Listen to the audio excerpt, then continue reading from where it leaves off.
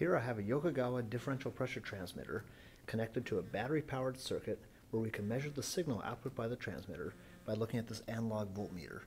The voltmeter is connected in parallel to a 250 ohm resistor network. This is actually 4 1000 ohm resistors connected in parallel to form an equivalent 250 ohm resistor.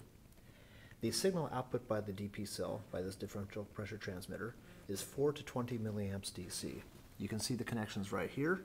There's a plus and a minus signal connection, what they label as supply.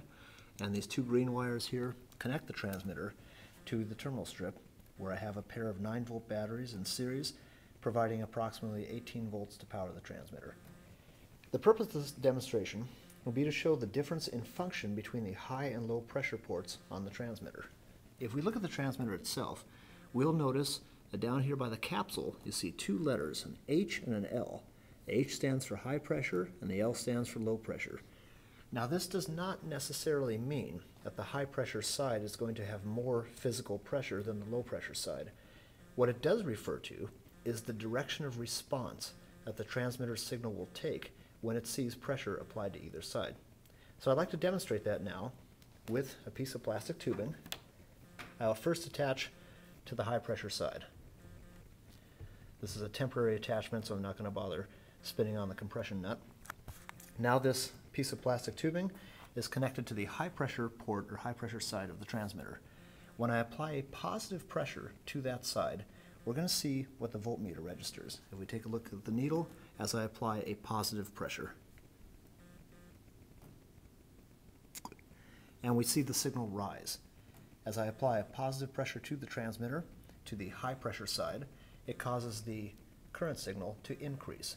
That causes a larger voltage drop across the resistor network, and our voltmeter registers a higher voltage. I'll show it again.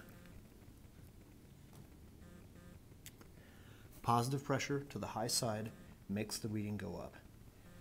If I take the hose now, the tube, and I move to the other port, the low pressure port, what I find is that the direction of response will be different. If I focus my attention on the voltmeter and apply a positive pressure now to the low pressure port, watch what happens. Notice how the voltmeter reading goes down. As I apply a positive pressure to the low pressure side of the transmitter, it flexes the diaphragm in an opposite direction to which way it was going when pressure was applied to the high side.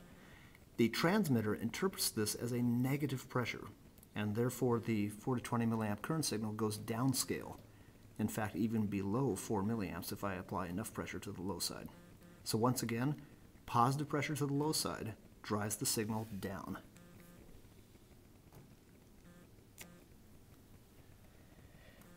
Now we can also use this transmitter to measure vacuums. Watch what happens when I apply a slight vacuum, a negative pressure to the low pressure side. What that will do is it will take the diaphragm of the transmitter and suck it in the direction to the right, which is the same direction the diaphragm will flex as if I applied a positive pressure to the high side. So as we expect, the transmitter will respond in the same manner as it did to a positive pressure on the high side if we apply a vacuum on the low. Watch what happens. You can see it goes upscale. Conversely,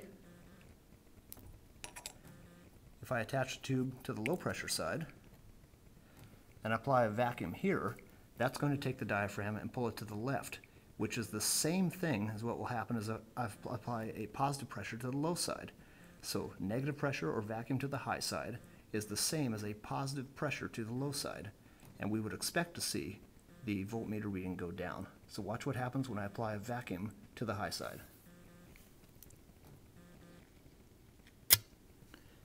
And as we see, the voltmeter reading does go down.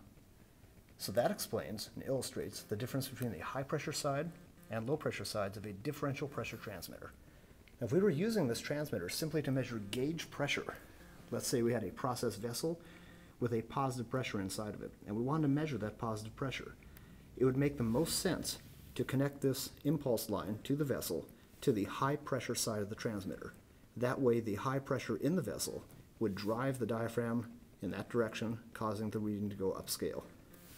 On the other hand, suppose we had a process vessel that contained a vacuum, a negative pressure. and we wanted a stronger vacuum in the vessel to cause the reading to go upscale. What we would do is attach our impulse line to the low pressure side. That way, a stronger vacuum, a stronger negative pressure in the impulse line would cause the diaphragm to flex the same direction as a stronger pressure on the high pressure port, and that would cause the reading to go upscale.